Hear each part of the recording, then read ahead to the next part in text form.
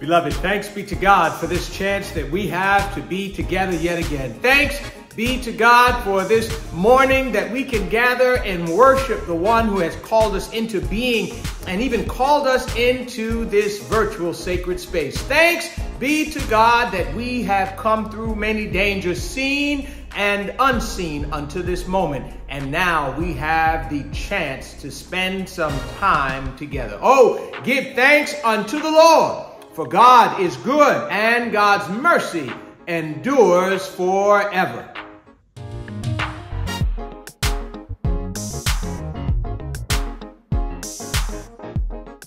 You are Alpha and Omega.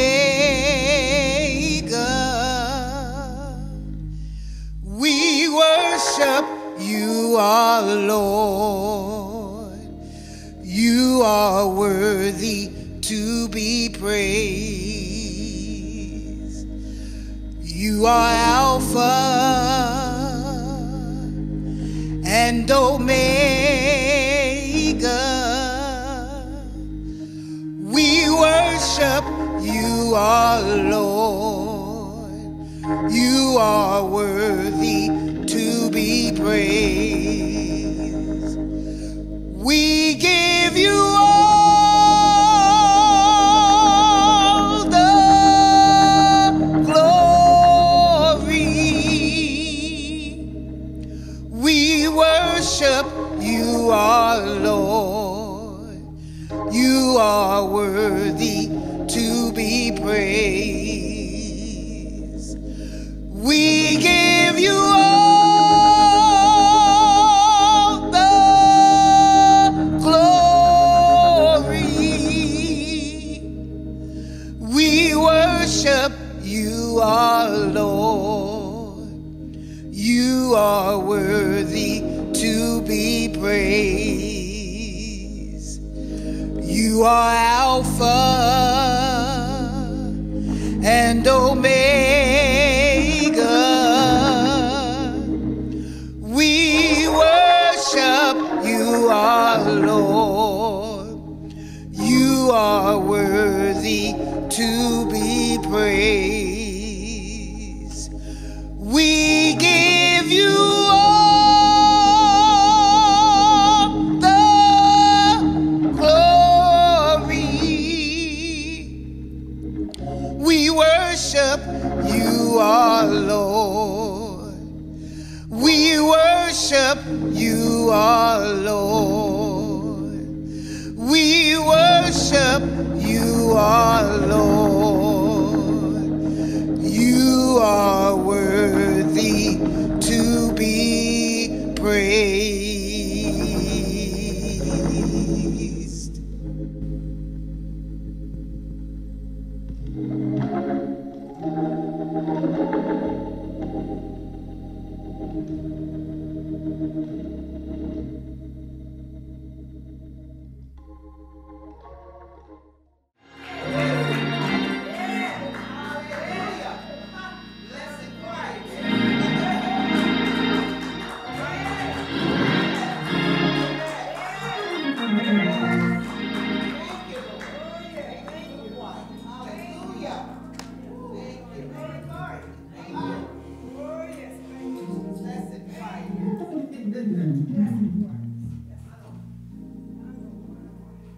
I want to spend a moment in John's Gospel in the 12th chapter. And this is in between the end of Jesus' public ministry and before the washing of the disciples' feet. This is after Lazarus has been raised, resurrected. And after Jesus has gone to Bethany to dine with Martha and Mary and all of the people at the house where the three of them live. This is after that interchange. This is after the opening of this oil that was lavished on Jesus. This is after Jesus has toured the countryside with the disciples. This is after there have been so many operating showings of miracles and of sermons and of lessons and of discussions. This is after there have been all of these different things, and the time is drawing nigh that Jesus is going to leave these folk. Jesus comes back together with some after he has walked away and been hidden from the crowd in verse 36. And he's back together with some folk, and after these things, Jesus went away and was hidden from them. And in verse 37 it says, but despite all the miraculous signs Jesus had done, most of the people still did not believe in him. This is exactly what Isaiah the prophet had predicted. Lord, who has believed our message? To whom has the Lord revealed his powerful arm? But the people couldn't believe, for as Isaiah also said, the Lord has blinded their eyes and hardened their hearts, so that their eyes cannot see and their hearts cannot understand, and they cannot turn to me and have me heal them. Verse 42 says, many people did believe in him, however, including some of the Jewish leaders, but they wouldn't admit it for the fear that the Pharisees would expel them from the synagogue, for they loved human praise more than the praise of God. And Jesus shouted to the crowds. I find it interesting. He didn't say it. He shouted to the crowds. If you trust me, you are trusting not only me, but also God who sent me. For when you see me, you are seeing the one who sent me. I have come as a light to shine in this dark world, so that all who put their trust in me will no longer remain in the dark. I will not judge those who hear me, but don't obey me.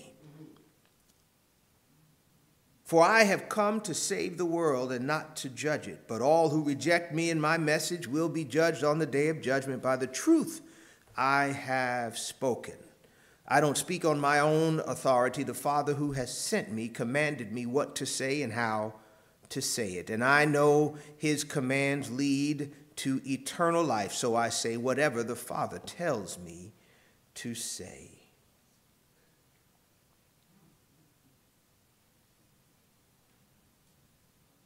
But all who reject my message and my message, who reject me and my message, will be judged on the day of judgment by the truth I have spoken. There's an awful lot in that text. I invite you to read that on your own. But I wanted to talk for a few moments on the notion of message received. Message received. Remember verse 48, but all who reject me and my message will be judged on the day of judgment by the truth I have spoken. A message has been sent. Now that the end of the public ministry has occurred, right? Now that Jesus has said all the different things Jesus is going to say to the people, oh, there will be some utterance from the cross. There will be some utterance from the cross. And there will be some discussion after the resurrection. But Jesus has told a lot of the people the things that Jesus wanted them to know. Jesus brought a message to the people. Here in John, Jesus brings a message and tells the folk, you got to love somebody. You got to love. There's a commandment to love. There is a notion that you have to love and you've got to care and you've got to have this thought. There's a message that's been sent.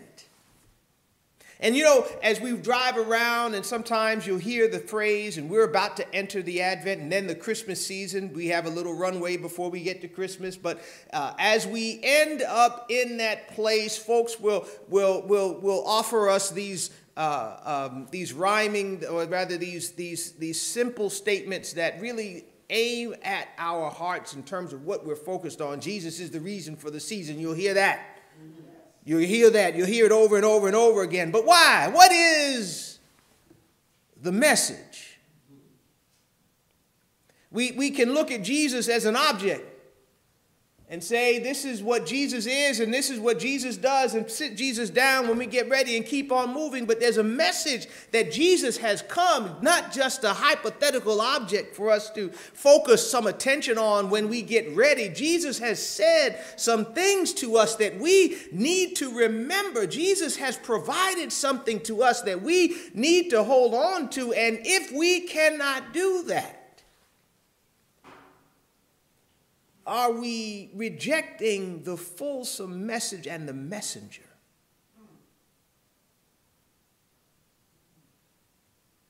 What is it that Jesus is saying to us? What is it that Jesus has said to us? What is it that Jesus has been spending all this time? What is it that got Jesus killed? The message is what got Jesus killed. Saying the things that Jesus has said and doing it in the ways that Jesus has done it. The message has gotten the messenger in hot water with those who were in authority because he was subverting their authority. It wasn't simply that he was to die on the cross. There was a reason. There was a reason. And just like we look to God as the Redeemer, God has redeemed us even in those terrible acts on that day on Calvary. God has still found a way to redeem us. But we have to go back and focus on whether or not we've received the message. Do we care about somebody? If I leave Jesus as an object, I don't have to worry about what Jesus has said. If I can pull Jesus down off the shelf when I get ready for Jesus, I don't have to think about what Jesus is trying to tell us. Through the time on the countryside, through the times when he dealt with folks, through the going to places and dealing with unclean people and unclean things, through the caring about somebody who came from a different place. If we don't focus in on those things that Jesus has told us and shown us through the sermon Jesus preached, through his actions, are we then in a place where we might miss the messenger and the message and not receive that which was thrown to us? What is the consequence of missing the message and the messenger? Jesus said that he's not going to judge everybody. The truth he has spoken is going to judge folks, which might lead us to the point where we say, I need to make sure I'm solid on this truth. I'm not telling you to be concerned about where your soul is going to spend eternity. I believe that you believe on Jesus. You believe in the one who has come, who has redeemed, who was hung high and stretched wide and was crucified for our benefit, who was made, who died, who went to hell and ravaged the place and came up and was resurrected on that Sunday morning with all power in his hand. I'm not concerned about that, but we still need to make sure that the truth of the message is known. And the truth of the message hasn't even yet been that he was going to die on the cross. He's indicated that, but they haven't seen that yet. When we get into verse 46 and 47 and 48, Jesus is still alive on the first life. He didn't get the second life. Right? He didn't. This is not the resurrected body Jesus. This is the one that came from Mary. This is the one that was born in Bethlehem. This is the one who was wrapped in swaddling clothes. This is the one that the wise men, the Magi, came to find and to pay honor to and to give gifts. This is the one who has yet to make his way to Jerusalem's to Golgotha's hill. This is a truth that we need to make sure. I'm telling you, church, we need to make sure that the message is communicated so that more of us can say that the message has been received. I was thinking this week that how do you trust Jesus if you're not even focusing on the message that Jesus provided? Where is the trust? What is it that we're trusting in? What is it we're trusting on? We got to receive the message. Oh, yes, the redemption message. We've got to receive the message. Oh, yes, he came from God. God enfleshed God's self and came into our space. That's why we had this word Emmanuel, which means God with us. Yes, that is the truth. But how now? What else is there for us to say? Jesus wasn't born on Palm Sunday, make his way into Jerusalem and was crucified on Good Friday and raised on that Easter Sunday morning. There's more to the story. There's some truth that we need to make sure that we have. I believe, as Pastor came last week, Reverend Crompton, and she preached a wonderful word last week on our Women's Day, and talked about Paul's message to the Thessalonians, at least the first one, and then also talked to us about the fact that we have to rejoice always, and we have to pray without ceasing, and then we also have to give thanks in all things. And I said afterwards, that's something that helps us to live a life. You can live with that. You can sink your teeth into that. The love ethic that Jesus talks about, that you need to love somebody. The caring that Jesus is talking about in terms of being one who stands up. Because if you can't love your neighbor, how in the world can you even claim to love God? Here is what Jesus is talking about, and that truth helps us to live a life.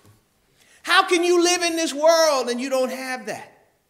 I was fortunate enough to have lunch with another pastor, somebody you know, and we were sitting at a diner not too far from here, and she told me, she said, the faith is a communal faith. It's one that is known and lived and worshiped in community. We're here today, a faith community. You could be here by yourself, and if you walked in here and was the only one, it was just me and you here in this church, you might get a little discouraged.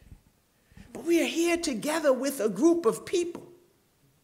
And it could be 2, it could be 3, and Jesus is right here in the midst of us, right? We talked about that. But there is also the opportunity to be in this community, to lean on each other, to show love and caring to each other, to help one another, to learn from one another. There is something for us in this communal faith that Jesus has led us to. And one of the things that I thought about was the fact that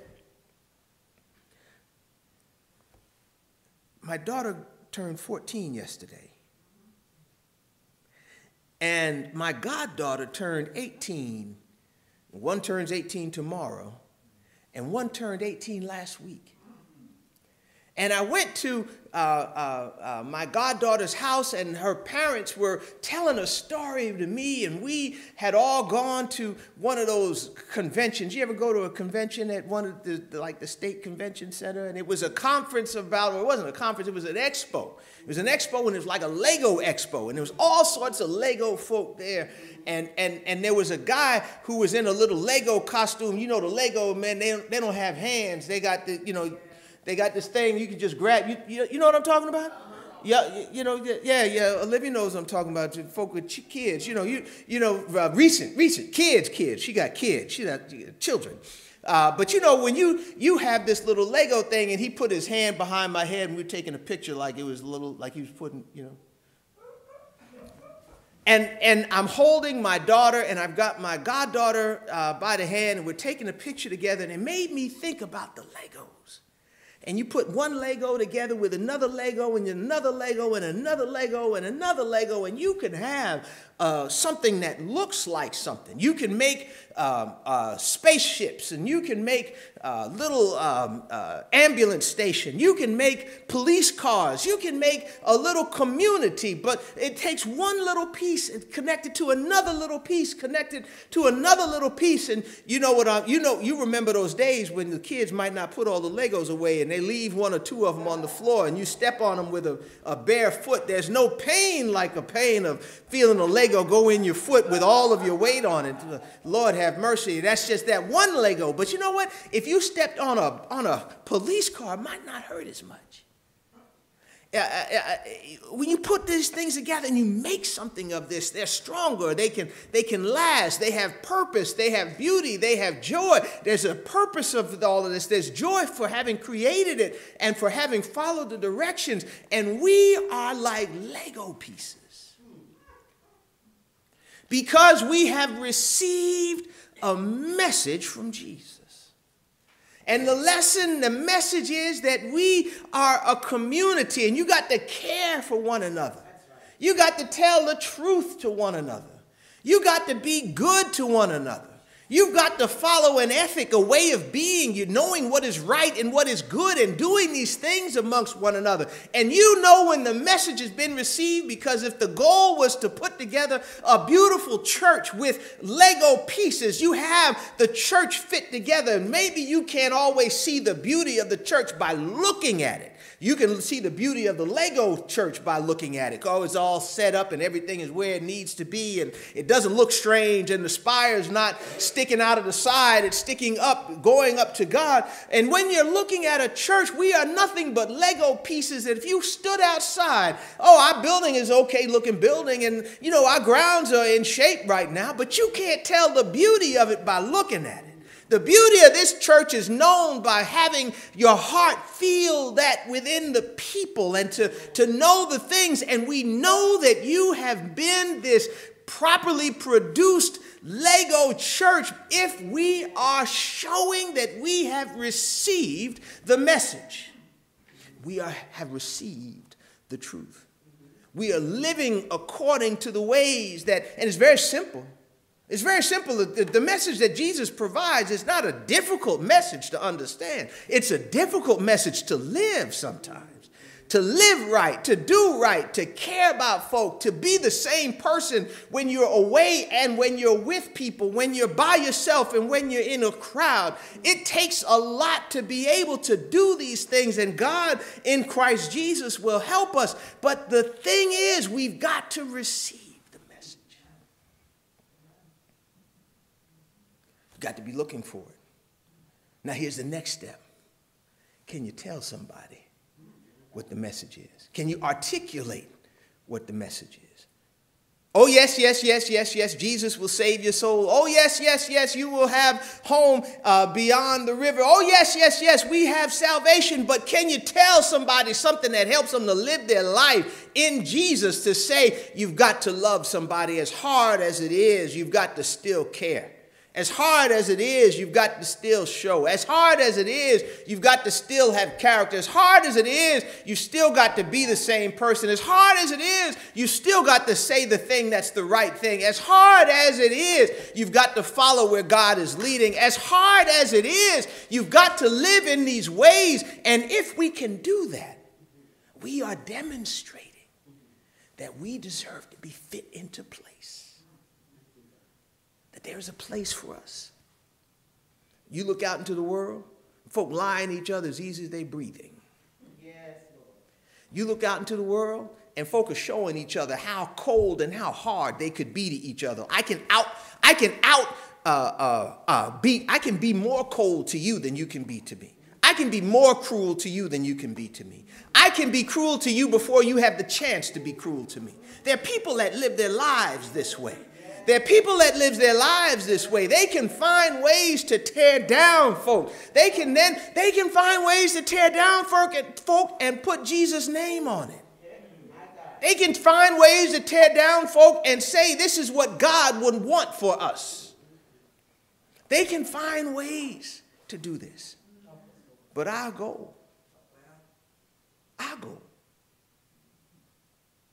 is to take this message, receive it, live into it in our hearts, and build something.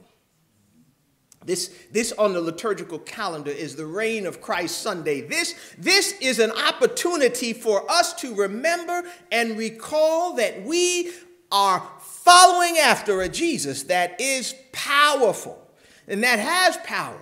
But we need to make sure that we are putting our little power in Jesus' hand and saying, I want to be part of what it is that you're doing. You're doing the thing, you're leading the thing, you're running the thing. I want to be part of it. Help me, God, to have part and parcel in my life. Help me, God, to share this message. Is it worthy? Is it a worthy message? Is the Jesus message a worthy message? Is it helping you to live your life? Is it helping you to make it in the world? Oh, you don't have to live the way Jesus has said. You can do it another way, and you might live quite well. There's plenty of people doing it. Some of the richest people in the world are living their best life not following what Jesus has talked about. Now, it has eternal consequences. And you can do this for so long, and then God shows that God is still in charge. But for us, have we received the message? Can we send it to somebody else? Can we share it with somebody else? Can we live it so somebody else says, I don't know what it is they're doing, but I want to know what they know. I don't know why it is they feel like they always have to do the right thing. Tell me, why is it that you live the way you live? Tell me, why is it that you love the way you love? Tell me why you can be so kind to people even when they are not kind to you. Tell me why you can care about somebody. Tell me what it is that guides you. Folk out here lost, they don't know which way to go. What is it that guides you? How do you know what the right thing is? Oh, we make mistakes. Don't use this sermon against me when I make a mistake and you've got to come to me and say, Pastor, now that was hurtful to me. Because it just might happen one day that I do something that you were not pleased with and say, this is not how Jesus might want us to be. I've apologized in my life before. And I imagine I'm going to have to apologize in my life going forward. But so will you. It's not just on this side of the pulpit, it's over there too. But have you received the message? And are you able to relay it to somebody else? This is what God wants us to do. And as we sit here now, as we open the door to our church, and as we consider Jesus and what Jesus is saying to us right now, as we think about how we can grow closer, I feel that everybody, having known and walked with you a little bit, you probably have already said yes to Jesus. Some of y'all have already had a stop back here at the baptismal pool. It might have been this one, but we offer opportunity now for somebody who's looking to find the one who has provided this truth. Whosoever will, let them come. Maybe it is for you to just grow a little closer, to come along a little closer to what God is trying to say. Say, I've got another mission for you. I've got another place for you to go. And I want you to do this. It's time for you to do a different work now. Here is our opportunity. Whosoever will, let them come.